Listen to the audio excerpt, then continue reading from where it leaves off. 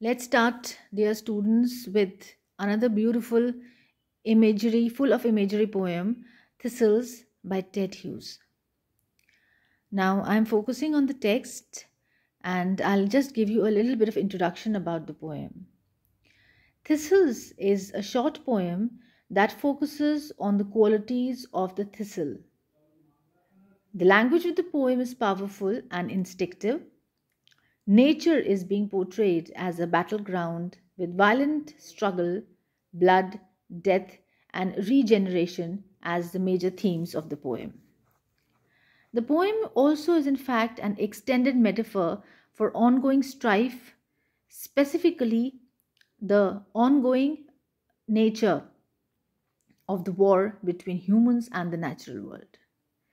Now, Ted Hughes here takes the readers right into the pricky world of thistles, using hard consonants, broken rhythm, and unusual syntax to explore the nature of a plant that, according to the poet, is more of a warrior than a collection of shaped cells.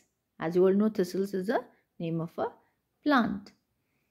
Thistles, the poem, first appeared in the book Voodoo in 1967, and it is the fourth publication of Ted Hughes.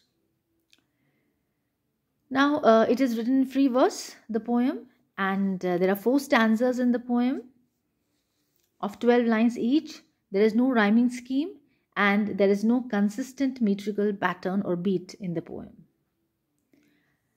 Now, let's come to the text. Against the rubber tongues of cows and the hooing hands of men, thistles spike the summer air and crackle open under a blue-black pressure. Now, the first line is a long and rambling 15 syllables language which is mostly iambic. So it has an initial steady beat which eventually breaks up. The poem begins with a preposition against. And you all know what's the meaning of against. Against basically means opposing, opposition, against the rubber tongues of cows and the hooing hands of men. The opening line creates a contrast between the sensitive flesh of a cow and the human tongue and hand and the thistle's spikiness.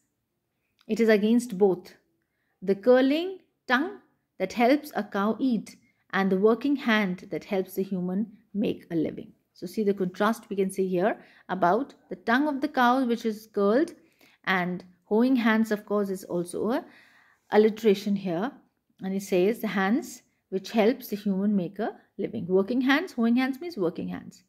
These are essentials, the tongue and the hand, whilst it is implied that the thistle exists merely to oppose them. Thistles spike the summer air simply because of what they are. They crackle because of a self-imposed pressure. This suggests a natural tension, again a sharp contrast to the balmy, calm summer season. So we can say that the poem opens and sends their seeds out under this blue-black pressure, which is an echo of something which is bruised and something which is dark. So this is what is an introduction or a kind of a background that has been set of the poem Thistles by Ted Hughes in the first 4 lines, that is the first stanza. We'll continue with the second, third and the fourth stanza in the next class. Thank you.